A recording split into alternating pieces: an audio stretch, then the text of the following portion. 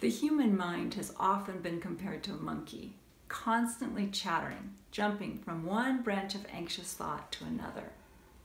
Like you, I've suffered from anxiety, and there's one thing that I've learned. Whether you're trying to work, trying to play, or just trying to get some sleep, trying to control anxiety doesn't work.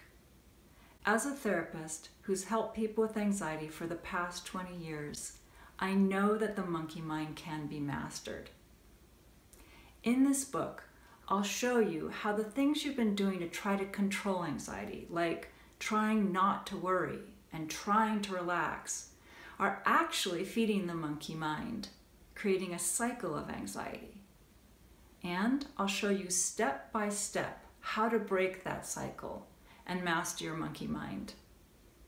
The powerful tools in this book have worked for me, they've worked for my clients, and if you're ready to make a change, they can work for you too.